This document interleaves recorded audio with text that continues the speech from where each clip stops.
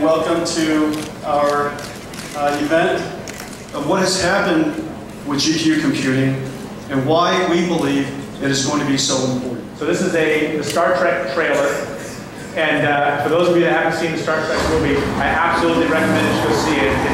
It's fantastic. This particular clip is a 1080p. This particular clip is a 720p clip, 720p. Yeah, 720p clip, and what we're going to do, you can play it back on the Ion PC, of course, just fine. We're going to take this clip, it's 2 minutes long, we're going to take it, and we're just going to drag it right over on top of the portable media player, and we let go, and up pops a little thing that says, let's convert, and start, and we'll time it. So we're going to keep track of which one of these two PCs is able to convert the file the fastest. We've got the Ion system here. We have the Atom system here. Right? This is running on this particular demonstration right here is running on the current release version of Windows, Windows 7, and it's doing this conversion. And while it's doing this conversion, one thing I want to point out, this is still not the final release of Windows 7, so the timer bar that you're seeing does not quite represent what the time is. I think that there we go. No, you're good. You're good. So we're converting it, and I think that this one's stopped. This one finished. That one's finished. That's through.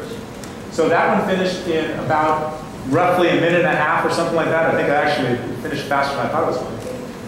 The CPU is still trudging along. Now, I happen to know that the CPU will take roughly about 5 times longer than the GPU to do this conversion.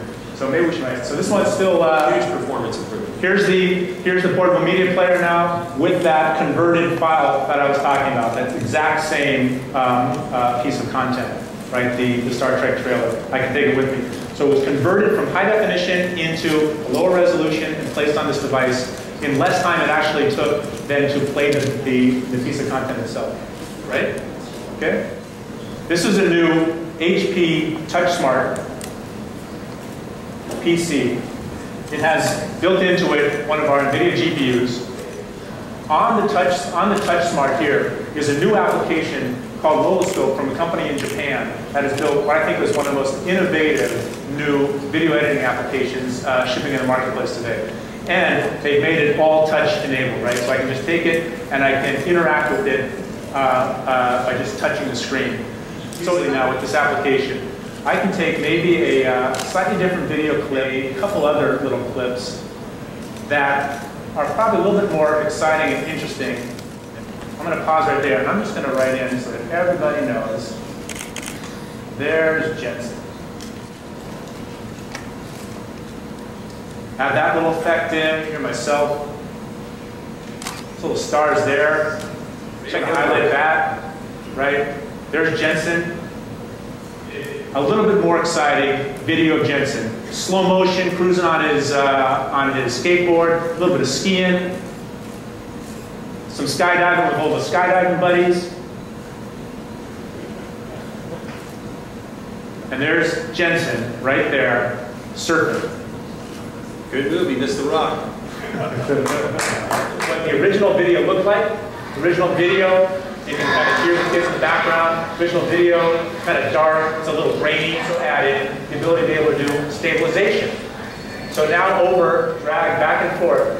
I've cleaned that video up from what it originally looked like on the GPU. So it's playing back in real time off the hard disk drive. The GPU is cleaning it up in real time, and then you can take this and share it with your family. Okay? So here is a screenshot, and let's go right into the demonstration itself. We have simulated the ocean now on the GPU. We've been working with Microsoft to build in the ability to use our new physics API, our physics application that game developers can use to give a really cool overall effect inside your game.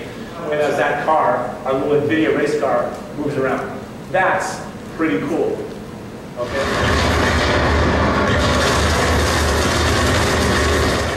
What the game is like with physics and without physics. Let me show you just a little bit of the game if you turn those physics effects off.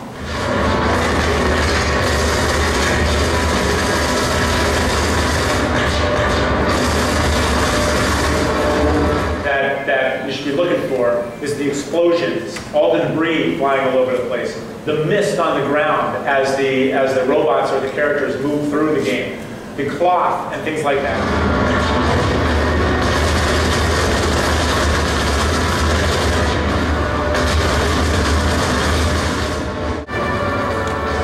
Again here, the cloth that you're seeing, the explosion and the other object interacting as a result of that.